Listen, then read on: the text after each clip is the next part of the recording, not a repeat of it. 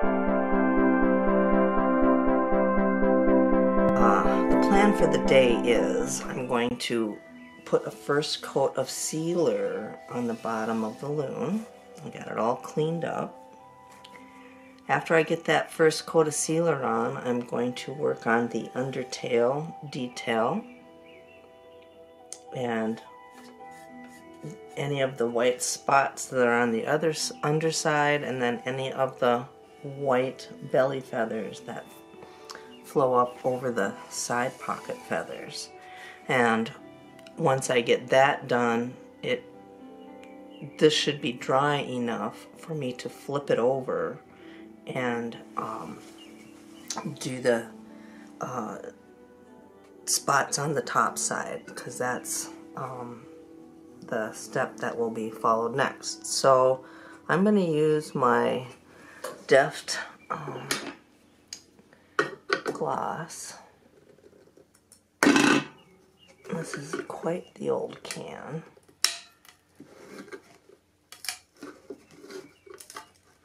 But they don't make it the same anymore. I don't like the new formula. I liked the satin, my favorite, but this is a brand new can of the gloss. So we're going to use that up. The only difference between the gloss and the satin is that there's been talcum added to the polyurethane for that satin finish. I'm using a stiff brush with slightly rounded edges so I can go right up to the edge of the bird. This bird will never be floated like many of my birds are, but this one, it's a decorative. Wayne Gaikowski's getting it. I believe it will go up to his cabin.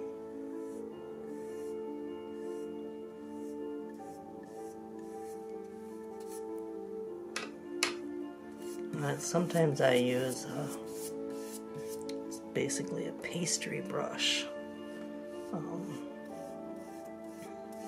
that you would use in the kitchen, a 1-incher or a 2-inch width to do this. But a lot of times those are kind of cheap brushes, and those bristles come off and get stuck in the sealer. I don't want to have to deal with that today. So I'm just using a better quality natural bristle brush that I use for applying base coats and sealer.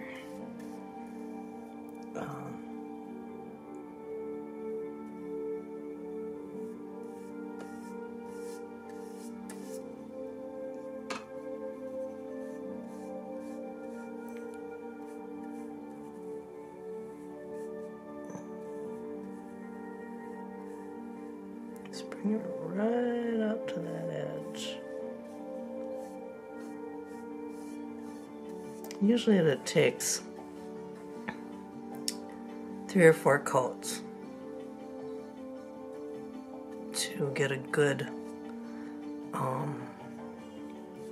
coverage, and the reason I like to do that many, a lot of people just do a couple, is that the wear and tear on this bird over the years is going to happen on the bottom, and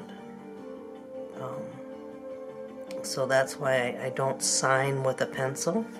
I would burn my name and insignia and dates and stuff in, and then I put on enough layers to guard that surface from being placed on a shelf or wherever. So Some people put those felt dots on, but I don't really go for that.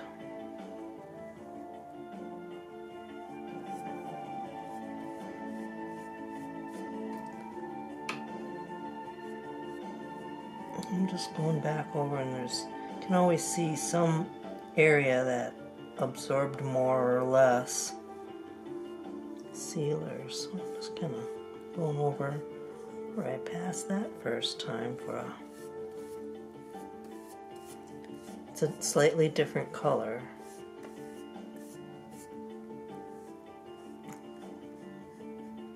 It also isn't as shiny. So after you do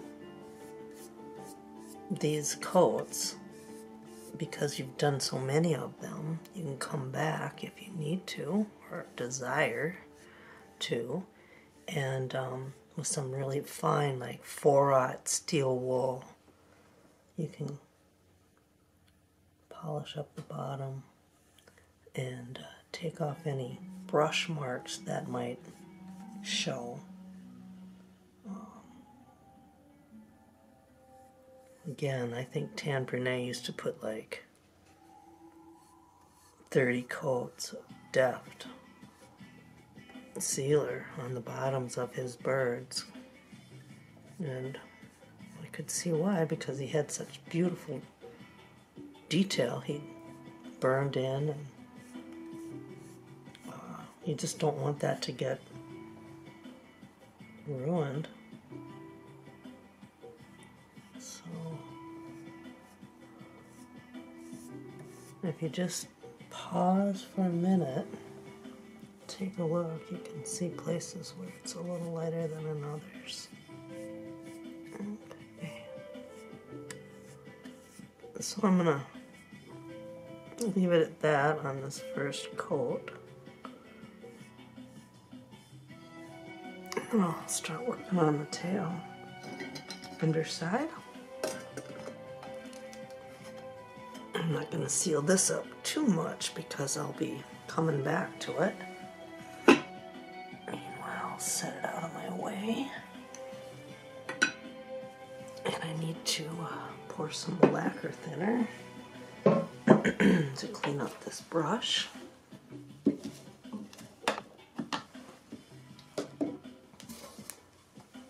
And I don't pour a lot because I'm just going to let the brush suck it up. Wipe, let the brush suck it up again, and wipe.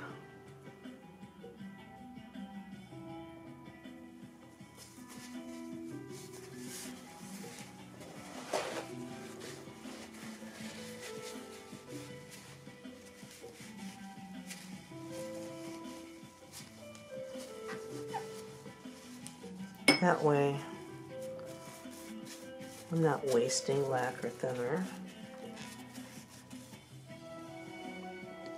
My brush is clean when I'm going to do the next pass, and clean all of this up for next time.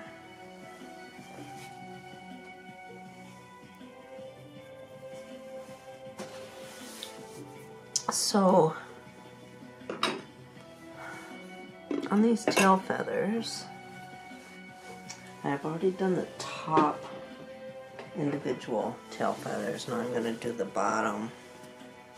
And as I turn this, I don't want to rub the top of the head, but I want to make these tail feathers available to me.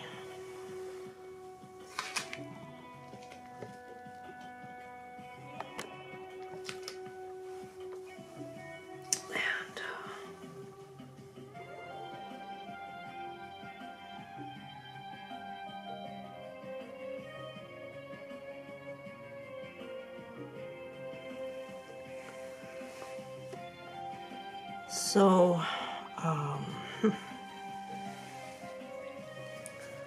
take a piece of paper towel and just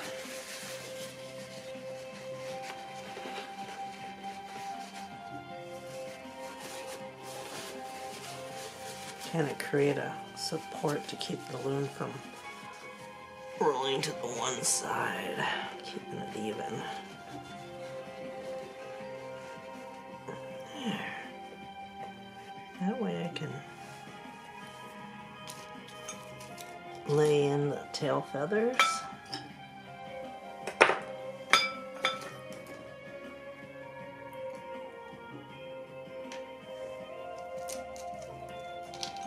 I've got my leftover medium from last sitting.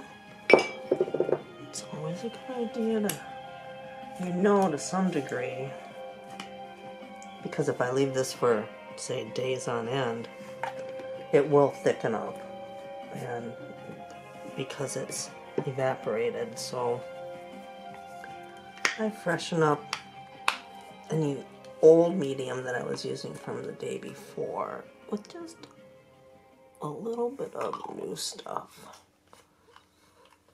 for good measure.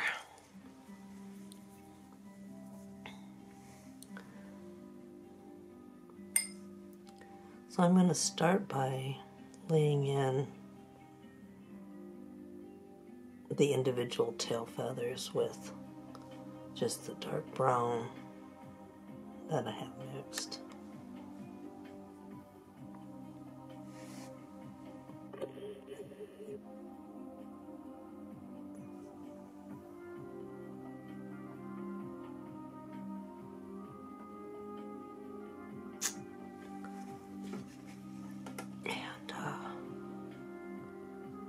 I'm not going to fret about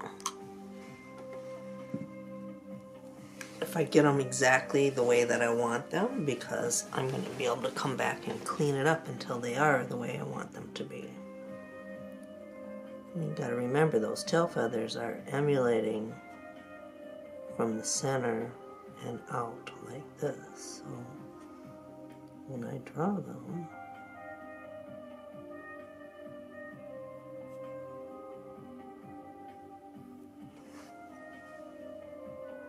with the paint, I lay them in. I'm keeping that in mind.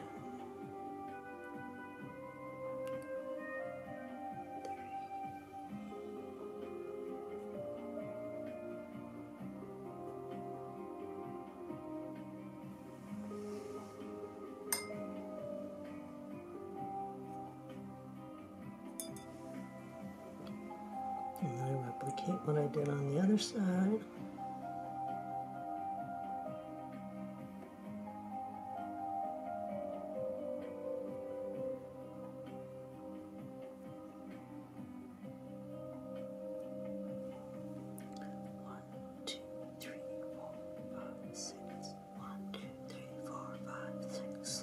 That's pretty good.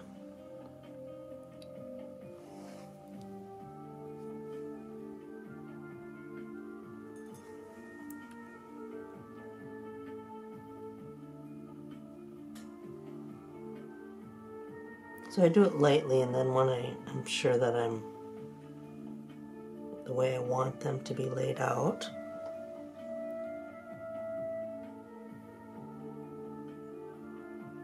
I come in with a darker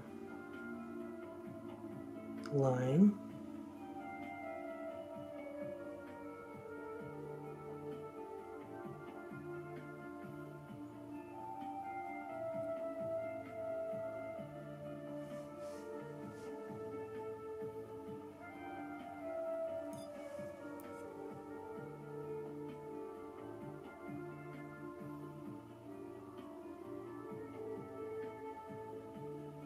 And I make any adjustments along the way that I feel are necessary.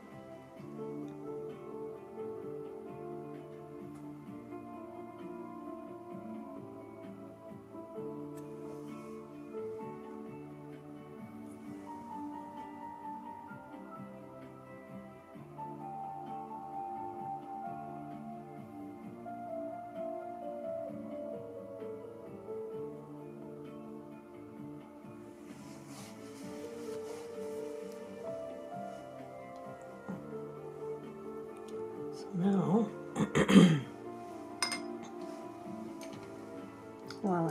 imagine. It's empty. This one.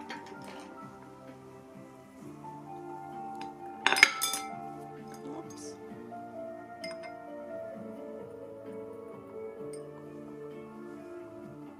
Okay.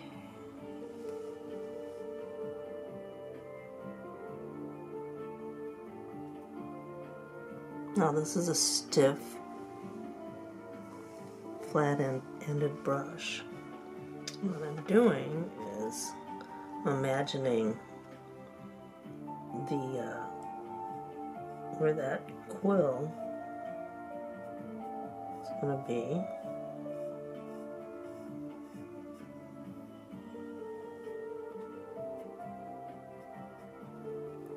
I'm just putting in what would be representative of barbs.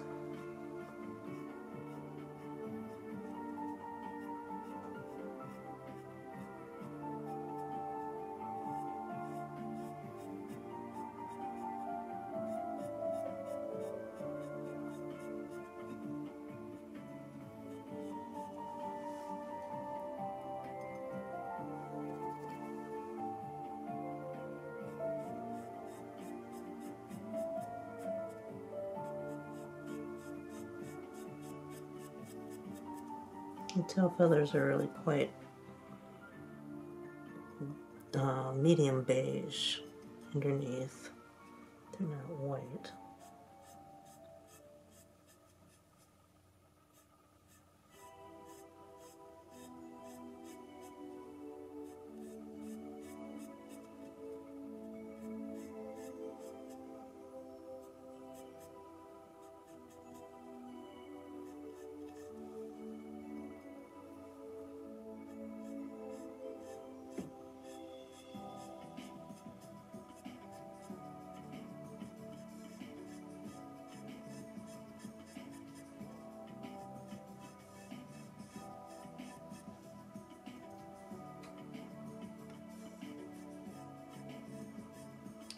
And the most critical one is the outermost on either side, the smallest one, when it comes to your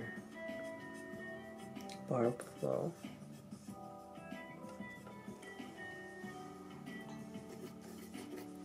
So now I'm going to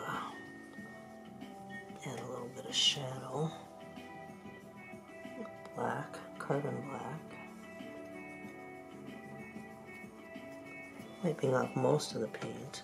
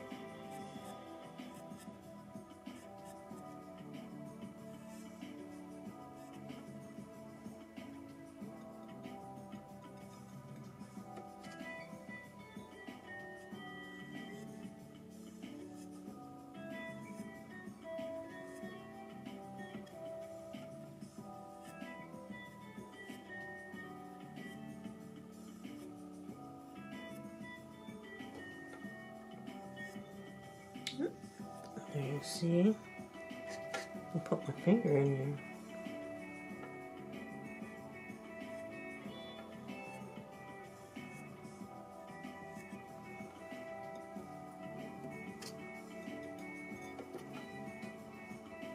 Find a place for my finger.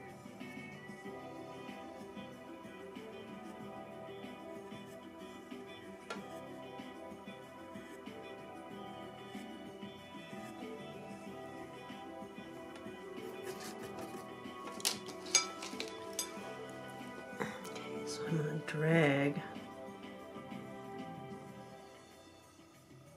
the color into the feather.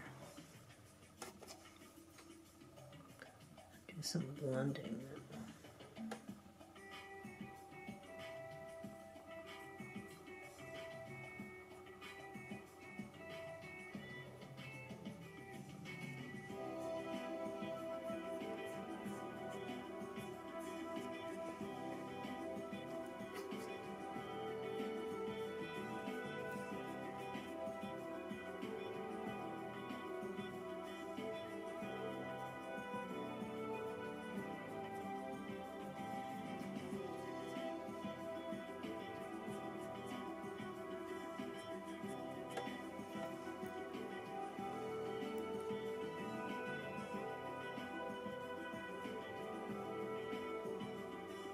Adding a little bit of brown.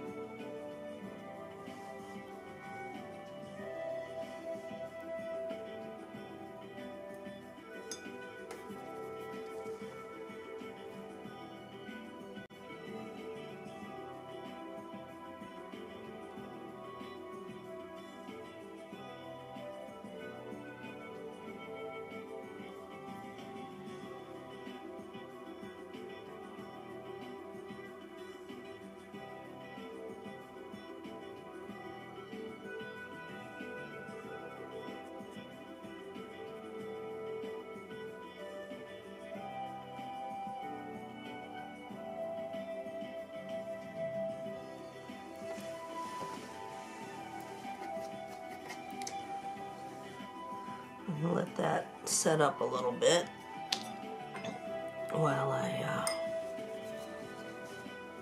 add some feather detail to these lower tail coverts.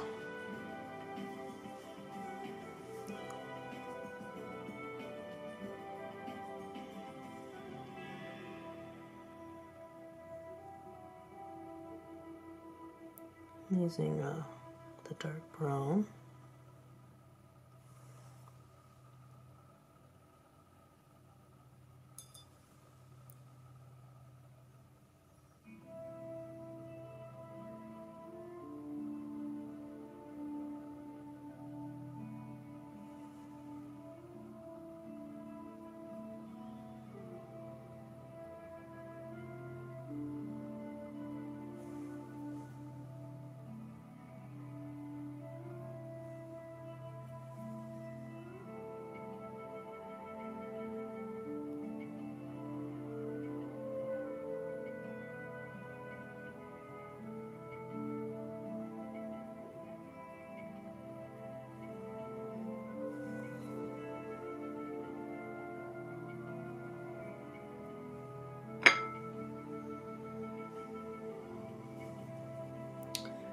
As you see, I take an awful lot of that paint I've picked up off of my brush onto the paper towel before I touch the bird.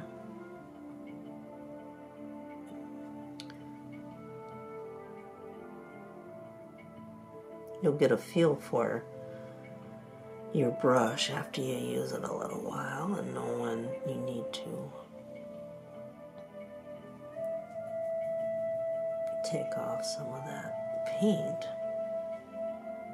It absorbs and can hold only so much when it's a fully loaded brush, according to its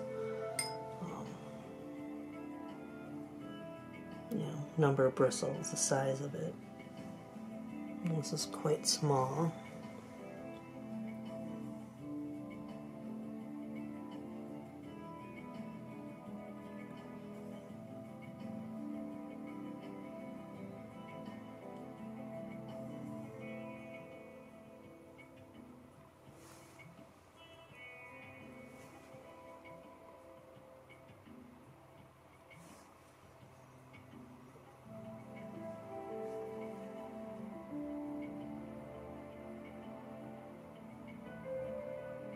There's often a band of darker feathers across the lower tail coverts. But first I want to get these laid in, feathered out. And as with everything else, as they get bigger, I can move a little bit faster.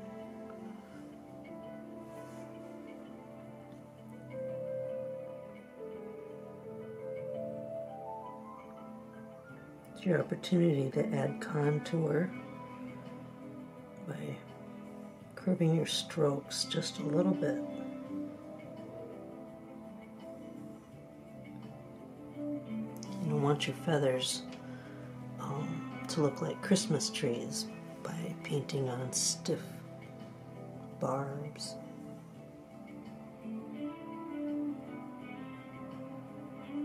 See a lot of Christmas tree feathers in the novice division.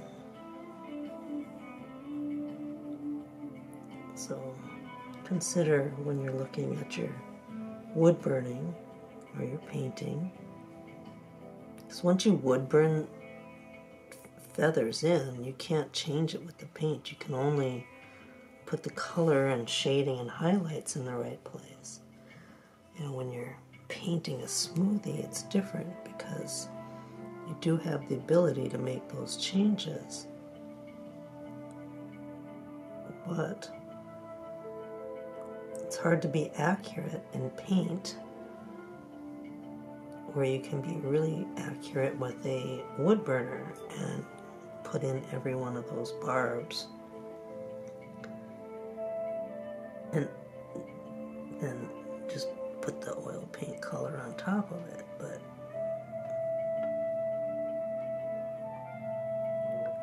this is a half and half decorative. Carved all the feathers, but I didn't wood burn them.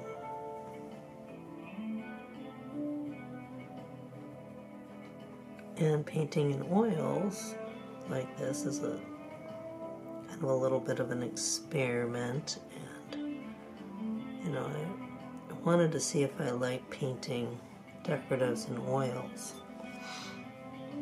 And decorative smoothies, that is. And quite honestly, I don't. And as much as I do in acrylic, when it comes to a fully out decorative bird that's been wood burned completely, I'm oils all the way. But smoothies, it's not as easy if you want fine detail.